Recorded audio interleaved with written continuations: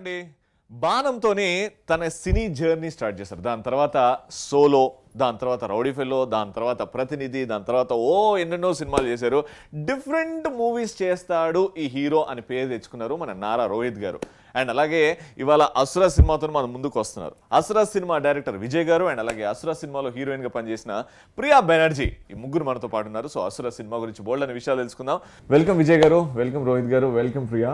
So Vijay గారు, first అసురాకి inspiration ఎక్కడ నుంచి, పేపర్ మీద ఎలా పడ్డది, ఎప్పుడు పడ్డది, ఏం జరిగింది మీ లైఫ్లో?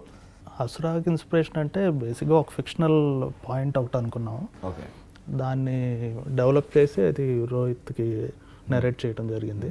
కాన్సెప్ట్ నచ్చి బయట వాళ్ళతో వెళ్తేందుకు మనమే కలిసి చేద్దాం అన్నట్టుగా అనుకుని ఒక రెండు ఆప్షన్స్ వచ్చినా బయట ప్రొడ్యూసర్స్ సొంతగా ఈ ప్రోడక్ట్ మీద నమ్మకంతో కలిసి చేద్దాం అని చెప్పి స్టార్ట్ చేశాను. రోహిత్ గారు ఈ స్క్రిప్ట్కి కరెక్ట్ అని మీకు ఎప్పుడు అనిపించింది? ఎలా? నాకు రోహిత్ గారు అంటే ఇప్పుడు సోలో ఇవన్నీ చాలా మంచి సినిమాలు, బట్ నాకు పర్సనల్గా ఆయన సీరియస్ టోన్ సబ్జెక్ట్స్ చేసినప్పుడు నచ్చుతారండి. సో ఈ కాన్సెప్ట్ అనుకున్నప్పుడు ఆయన పర్ఫెక్ట్ యాప్ట్ అనుకున్నాను అనమాట. దీంట్లో ఒక జైలర్ క్యారెక్టర్ యాజ్ మన టైటిల్ చెప్పినట్టు అసుర వెరీ సీరియస్ టోన్లో ఉంటుంది సినిమా. దానికి ఈయనైతే బాగా పర్ఫెక్ట్ యాప్ట్ అవుతారని అనుకున్నాను. మీరు చేస్తున్న ఎక్స్పెరిమెంట్స్ కానీ సినిమాలో, ఎందుకంటే మీతో పాటు చాలామంది హీరోస్ డిఫరెంట్గా లవ్ జానర్, రొమాంటిక్ జానర్ ఎంచుకుంటున్నారు. కానీ మీరు ప్రయోగాత్మక సినిమాలు చేస్తున్నారు అంటే కొంచెం డిఫరెంట్గా ఉండాలి అని. Is that a constant effort to you know ఒక గోల్ రీచ్ అవ్వడానికి, లేకపోతే it's happening? No, actually it's నాకు I select my script on basis ఏంటంటే లైక్ అన్ ఆడియన్స్. ఏంటంటే ఆడియన్స్ అనేవాళ్ళు సినిమాకి వెళ్ళి డబ్బులు పెట్టి సినిమాలు చూసి బయటకు వచ్చి అది ఇంటికి వెళ్ళి కూర్చొని అనాలిసిస్ చేసి మొత్తం రాసి దాన్ని బట్టి అయితే చెప్పడు కదా టాక్, నచ్చిందా నచ్చలేదు. The same thing applies for V two. కథ అన్నప్పుడు ఎస్ ఆర్ నో, నచ్చిందా నచ్చలేదు. You can just judge between a good or bad script. You can say a hit or a flop film. That can, అదేంటంటే that depends upon the mind set of audience and అన్ని factors కలిసి అయ్యి కరెక్ట్గా ఆ రోజు కుదిరితే అది hit to flop. But the script you can judge it only as a good script or a bad script. I judge నాకు ఆ 2 hours లో బాగుంది. అండ్ ప్రియా గారు, థర్డ్ మూవీ తెలుగులో. సో మీకు ఎప్పుడైనా భయం వేసిందా రోహిత్ గారితో సినిమా? ఎందుకంటే పర్సనల్ రోహిత్ గారు ఇస్ వెరీ స్ట్రిక్ట్, కొంచెం ఇలా అని మాకు అనిపిస్తుంది. బట్ చాలా తక్కువ మాట్లాడతారు. ఐ మీన్ వచ్చినప్పుడు is very dignified that okay. He is very like, you know, he comes off like that, but he's actually very humble. And he's very down to earth, and he's very like quiet usually on set. He doesn't talk much. Generally మాకు అందరికి భయం అండి.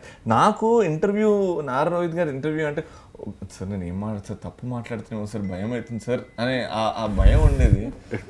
General feeling audience. No, I think he's a very fun person to work with. Like he's very cooperative as an actor as well. But yeah, he's very extremely quiet, and you know, but he knows when he's acting, he knows exactly what he's doing, which is great. With Rohit Garu, wherein you know you saw the fun side of. Not, he's very quiet usually most of the time.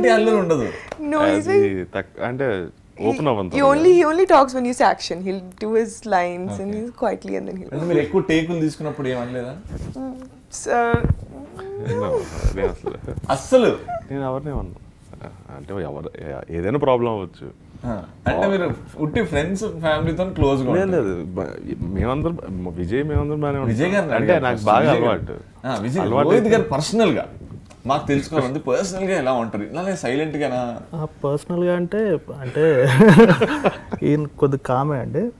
అంటే కొంతమంది circle ఉంటారు, close circle ఉంటారు, వాళ్ళతో చాలా open గా ఉంటారు, చాలా గోల్గా ఉంటుంది. బట్ అందరితో ఎక్కువ కలవరు. బేసిక్గా కొంచెం సాఫ్ట్ నేచర్డ్ పర్సన్. సెట్లో అయితే అసలు చాలా తక్కువ మాట్లాడతాను. అసలు మీ characterisation? Mine, well, I'm a very traditional girl in the movie, and also negative titles ఎంచుకుంటున్నారు. రౌడీ ఫెల్లో చిన్న నెగటివ్ షేడ్ ఉంది. ఇప్పుడు అసుర అంటే నెగటివ్ టైటిల్ పెట్టినా ఇప్పుడు ఆడియన్స్కి మనం జస్టిఫికేషన్ ఇవ్వాల్సి వస్తుంది. ఆ నెగటివ్ టైటిల్ ఎందుకు పెట్టారు? ఏం జస్టిఫికేషన్ ఇస్తున్నారు దీనివల్ల? దీంట్లో డైలాగ్ ఉందండి, పురాణాల్లో రాక్షసుని చంపిన వాళ్ళని దేవుడు అన్నారు, అదే పని చేస్తున్నాం రాక్షసుడు అంటున్నారు. So he's trying to do good but he's becoming bad. So that's why good is bad. Okay. That is a justification. Political family నుంచి మీరు సినిమాలు రావాలని ఎప్పుడు అనుకున్నారు? మా నాన్నగారు అడిగారండి when I was doing my inter అయిపోయిన తర్వాత అడిగారు సినిమా చేస్తావా అని. I said I don't know anything about cinema. Later on, people started asking, why don't you get into film? So, appudu anukunnanu, why not try at least like, okay, you're going to spend hardly another 5-10 years. Appudu lopal break raakapothe light teeskunnam. If you do good, then carry on. But I kept a benchmark for myself saying like 10 films, 10 years. All the 10 should be different. I don't want to repeat the same genre or the same film. That was my first intention. But it took me 6 years to prove a point like his scripts are unique. It took me 6 years. It was not like ఒక cinema చేయడం వల్ల పేరు వచ్చిందంటే it wasn't that easy. It was a hard ride. It was a toughest route I chose. But I did make a mark. I did reach my destination. Producer గా పేరు రావడం ఈ cinema ద్వారా ఎందుకండి? సపరేట్ కారణం? No, I felt we all అదే అంటున్నాం. ఈ script we thought like why not? Because like it was in my mind from long time. ఏంటంటే ఒక సినిమా ప్రొడక్షన్లో దిగాలని. ఇంకా బయట ప్రొడ్యూసర్స్ వస్తున్నారు ఏంటంటే we didn't feel comfortable, me and Vijay. Why not మనమే చేస్తే అయిపోద్ది కదా. So that's when we took a call and we did the film. దీంట్లో వన్ ఇంపార్టెంట్ పాయింట్ వచ్చేసి మ్యూజిక్. మ్యూజిక్లో కూడా RR is very important. So music గురించి. మ్యూజిక్ సాయి కార్తిక్ గారు చేశారు. ఆయన ఆల్రెడీ పటాస్తో బాగా జోష్లో ఉన్నారు. సో పటాస్ అయిన తర్వాత మనది మేజర్ మ్యూజిక్ పోర్షన్ స్టార్ట్ అయినాయి, అంటే రికార్డింగ్ అని అవన్నీ స్టార్ట్ అయినాయి. సో ఆయన మంచి హిట్ సక్సెస్ దీంట్లో ఉన్నారు. అదే ఎనర్జీతో అదే దీంతో మన దానికి కూడా కాంట్రిబ్యూట్ చేశారు. అది మ్యూజిక్ అనేది మేజర్ ఎసెట్ అవుతుందండి సినిమాకి. సాంగ్స్ వైజ్ కూడా బాగా మంచి ఆల్బమ్ వచ్చింది, అందరి దగ్గర మంచి ఇది వచ్చింది, అక్యులేట్స్ వచ్చినాయి. సో ఆర్ఆర్ వైజ్ అయితే ఆయన నెక్స్ట్ లెవెల్ తీసుకెళ్లారు సినిమాని. మీ ఫేవరెట్ సాంగ్స్ ఈ ఆల్బమ్? పోటెత్తిన తూర్పు సూర్యుడు. బికాస్ లైక్ ఏంటంటే అది that was the first song record చేసింది tune composing. It was an instant hit. మేము ఫస్టే ఫిక్స్ అయిపోయాం this is a sure shot hit song అని. And Sai Karthik he's one music director capable of doing anything. అంటే అటు పటాస్ అంటే ప్రాపర్ కమర్షియల్ ఆల్బమ్, అంతకుముందు ప్రతినిధి కంప్లీట్ మెసేజ్ ఓరియంటెడ్. దెన్ ఇప్పుడు అసురాకి వచ్చేసరికి it's fusion of classical and కొంచెం వెస్టర్న్ స్టైల్ ట్రై చేసాడు. So he's capable of doing anything. And the best part of Sai Karthik is ఏంటంటే హీ అండర్స్టాండ్స్ సినిమా. రీరికార్డింగ్ కావాల్సినదే అర్థం చేసుకోవాలి. అంటే ఒక డైరెక్టర్ ఎంత ఇన్పుట్ ఇచ్చినా మనకి ఏం లేకపోతే అది రాదు. So he understands cinema. He knows what this is the ఎక్కడ సినిమాని లేపాలి అనేది క్లారిటీగా తెలిసిన ఒక music director. So very proud of him. Hill go places. ఈ సినిమాలో హైలైట్స్ గురించి, ఎందుకంటే ఈ సినిమాలో క్లైమాక్స్ గురించి మాట్లాడుకుంటున్నారు. So highlights of the movie ఒక 3-4 పాయింట్స్ చెప్పాలి అంటే? The screen play first, second Sai Karthik's background score and music, third good dialogues and fights. Fights అద్భుతంగా ఉంటాయండి. ఫైట్స్ చేస్తున్నప్పుడు మీ ఎక్స్ప్రెషన్స్ భలే కిక్కిస్తాయి. దెన్ మాస్ ఆడియన్స్ మాకైతే వి లవ్ కమర్షియల్. ఆ కమర్షియల్ ఎలిమెంట్స్ లో మాకు ఫైట్స్ ఇష్టం. So fights, yes, hero characterisation and the best part of అసురా is the logo. The best part, instant hit అది. అది బ్లాక్ బస్టర్, సంక్రాంతికి బ్లాక్ బస్టర్. పేరు అర్థం కాలేదండి, అసురా అని పేరు అర్థం కాలేదు. Once you go deep into that, ఆ టైటిల్ లోపల వెళ్తే దెన్ అసురా అని బయటకి ఓకే అసురా మూవీ గురించి. That was like instant block buster. సంక్రాంతికి రిలీజ్ చేసాం poster. Everyone loved the design. So that is the one of the highlights. కానీ టైటిల్ ఐడియా ఎవరికి వచ్చింది సార్ అసురా అని పెట్టాలి అని? అసురా title విజయ్దే, even the designing is Vijay.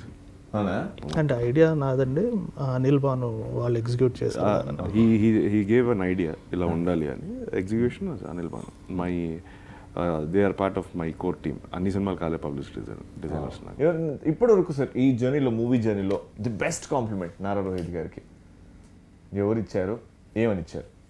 My best compliment till date is like అంటే lots of people say that అంటే every ఫిల్మ్కి ఒక complement వస్తుంటుంది. సోలోకి ఏమో you look so innocent and అందుకే నీ క్యారెక్టర్ క్యారీ అయిపోయింది, నేను చూస్తే జాలేసింది అన్నారు. బాణంకి ఏంటంటే lots of people felt this fellow was very natural as an artist. ప్రతినిధి was the toughest film for me, ఎందుకంటే ఇలాంటి ఒక రూమ్లో కూర్చొని సినిమా మొత్తం నడిపించాలి. పక్కన ఎవరున్నారంటే కోట గారు ఉన్నారు. ఇంచు గ్యాప్ ఇస్తే నేను ఇంకా ఆర్టిస్ట్గా చచ్చిపోయినట్టే, ఆ సినిమాలో ఇంకా కనపడను. So that was the toughest film. So every film కోట గారు ఆయన పర్సనల్గా కాల్ చేసి రిలీజ్ తర్వాత ఆయన చెప్పారు చాలా బాగుందమ్మా, బాగా చేశారు. సో ఎవ్రీ ఫిల్మ్ అంటే నాకు నిజంగా యాక్టింగ్ రాదు, ఐ జస్ట్ బిహేవ్ అంతే, నాకు యాక్టింగ్ రాదు అసలు. ఐ కాంట్, నన్ను ఏదో character nobody believes that he is being modest అంతే. నో నేను ఐ జస్ట్ విజయ్ గారు మీరు డైరెక్ట్ చేశారు, ఈ స్టేట్మెంట్ విన్నారా? రోహిత్ గారికి యాక్టింగ్ రాదంటున్నారు. అంటే ఆయనలో ఒక స్టైల్ ఉందండి, అదే కనబడుతుంది మన స్క్రీన్ మీద. ఆయన యాక్ట్ చేసినట్టు కాదు, ఐ జస్ట్ బిహేవ్ అంతే. నాకు క్యారెక్టర్, నేను కథ చెప్పిన రోజు ఫిక్స్ అవుతాను. ఐ హ్యావ్ ఎ హ్యాబిట్ ఏంటంటే కథ చెప్పిన రోజు మోడ్యులేషన్ ఫిక్స్ అవుతాను. ఇలా ఉండాలి క్యారెక్టర్, ఆ క్యారెక్టర్ లుక్ ఇలా ఉండాలి. కథ చెప్తున్నప్పుడు ఐ గెట్ స్మాల్ రిఫరెన్స్ లా కనపడుతుంది. అసురాకి వచ్చేసరికి ఏం చేసామంటే because the dynamism of the character, so దానికోసం ఏం చేశానంటే we tried a different modulation. ఏంటంటే ఓవర్ బేస్ ఎక్కువ పెంచి ఎలా ఉంటుందంటే మామూలుగా రాయ్ ధైర్యం ఉన్న వాళ్ళ దగ్గరికి రండిరా, భయపడే వాళ్ళు బయటికి పోండి, తర్వాత మీ ఇష్టం. This is the again next level pitch. ఆ టోన్స్ అనేది నాకు బాగా ఇంట్రెస్టింగ్ అనిపిస్తాయి. ఏంటంటే దట్ స్టఫ్, బట్ ఏంటంటే because of this voice it's much easier. I can just shift, అక్కడికి వెళ్ళొచ్చి ఇటు రావచ్చు, ఏదైనా చేయొచ్చు. ఇప్పుడు పండగలో వచ్చేసరికి కంప్లీట్లీ గోదావరి స్లాంగ్ ఇప్పుడు నేను మాట్లాడుతున్న విధంగా ఉంటుంది. So that is much easier for me. ఏంటంటే అది దానికి చాలామంది చాలా కష్టపడతారు, నాకేంటంటే it's just shift of diction మారితే డైలాగ్ మారిపోయినట్టు ఉంటుంది. సార్ ఇదే డైలాగ్ కొంచెం గట్టిగా చెప్పండి సార్ మీ స్టైల్. ఇప్పుడు చెప్పారు రే రాయ్ ధైర్యం ఉన్న వాళ్ళ దగ్గరికి రండిరా, భయపడే వాళ్ళు బయటికి పోండి, తర్వాత మీ ఇష్టం. ఏదైనా ఒక పాయింట్ గురించి సినిమాని 2-3 సార్లు ఇంకా ఎక్కువ చూడొచ్చు. I mean, you don't really, when it's a good movie, I mean, generally you don't need a point to really, you just enjoy watching the movie, right? So I think this movie has everything. It has good songs, it has a good message, it's entertaining. It's different from the regular commercial movies that you will watch every Friday. It's very different from that. So there's more than enough reason to go watch it twice, I think. ఆ team గురించి, మీ team గురించి, who helped you? Team అంతా మా friends సర్కిలేనండి, right from the hero, producer, cameraman, editor, art, music, అంతా ఒక friends టీమే. So అందరూ కలిపి కలిసినప్పుడు మాట్లాడేది ఒట్టి సినిమా గురించి. అసలు సినిమా గురించి చాలా తక్కువ అండి, అది ఒట్లీ ఆన్ లొకేషన్ లేకపోతే ఆ సినిమా గురించి మీటింగ్ అంటే తప్ప సినిమా గురించి మాట్లాడడం అసలు. దేని గురించి మాట్లాడతారు జనరల్గా? మామూలుగా ఏదో ఒప్పర్సోలు ఏదో ఒకటి ఉంటుంది, జనరల్ టాపిక్స్. అంటే మీరు బేసికలీ పాలిటిక్స్ ఎక్కువ మాట్లాడతాను. నేను అసలు మాట్లాడను, అసలు not even interested. Someone ask me about it then I open up, otherwise I won't talk. ఎందుకంటే మనకి తెలుసు అని చెప్పి వాళ్ళకి అందరికి తెలియజేయడం ఎందుకండి రాజకీయం గురించి. And sir me future movies after అసురా? Shankara is up for release అండి. దెన్ ఆఫ్టర్ దట్ పండగలో వచ్చాడు. Both are all. Shankara is done, పండగలో వచ్చాడు. శంకరలో కూడా స్ట్రిక్ట్ స్ట్రాంగ్ కాలేజ్ స్టూడెంట్ దాంట్లో. Okay. So that is again ఆ సినిమానే ఇప్పుడు మురుగదాస్ గారు హిందీలో రీమేక్ చేస్తున్నారు, Akira. So Rakshasi. So that's again a good script. It's a remake of a Tamil film. పండగలో వచ్చాడు. Then I'm starting a remake of a Tamil film జూన్లో, మాన్ కరాటే అని. That is direct by Kumar Nagendra. అది కాకుండా I'm producing one more film Satish గారితో. Then one film with Pawan సాజినేని, Savitri అనే cinema. And then another film అప్పట్లో కూడా ఉండేవాడు, మీ అండ్ శ్రీ విష్ణు ప్రతినిధిలో చేశాడు. మేమిద్దరం కలిసి we are doing a film called అప్పట్లో కూడా ఉండేవాడు, and it's direct by Sagar చంద్ర. అయ్యారే తీశారు. So that film also. ఈ 4 ఫిల్మ్స్ లైక్ ప్రాబబ్లీ 2020 వరకు మీరు బిజీ అనమాట. లేదండి ఇవి ఈ సంవత్సరం పూర్తి చేద్దాం ట్రై చేస్తాం. ఇన్ని ప్రాజెక్ట్స్ ఏముందండి కొట్టేయడం, డే నైట్ కొట్టేస్తే అయిపోయింది. మీకు యాక్టింగ్ కూడా రాదు కదా, క్యారెక్టర్తో కరెక్ట్ అయితే చాలు కదా. అంతే ఇవన్నీ క్యారెక్టర్ కరెక్ట్ అయితే. ఫైనల్ గా విజయ్ గారు, అసురా సినిమా యాక్షన్ డ్రామా అండి. దీంట్లో నారా రోహిత్, ప్రియా బెనర్జీ ఇంకా ఇంకా చాలామంది మంచి మంచి యాక్టర్స్ ఉన్నారు. ఒక డిఫరెంట్గా విత్ కమర్షియల్ ప్యాకేజ్ ట్రై చేసాం. అందరూ చూసి అది బ్లెస్ చేస్తారని అనుకుంటున్నాను. డెఫినెట్గా sir. I would say that please go watch the movie and you won't be disappointed. It is a different movie. It's going to be a good movie, amazing songs. So please go watch it. And you have to watch it because there's Priya Banerjee in the movie. Yeah. That's why. All the best, Priya. Thank you so much. Thank you so much, Rohitana. Thank you so much, Vijay Garu, for coming and wishing you all the very best. Jadi Lakshmi, I'm costly to touch me. Hey, dance for the samba.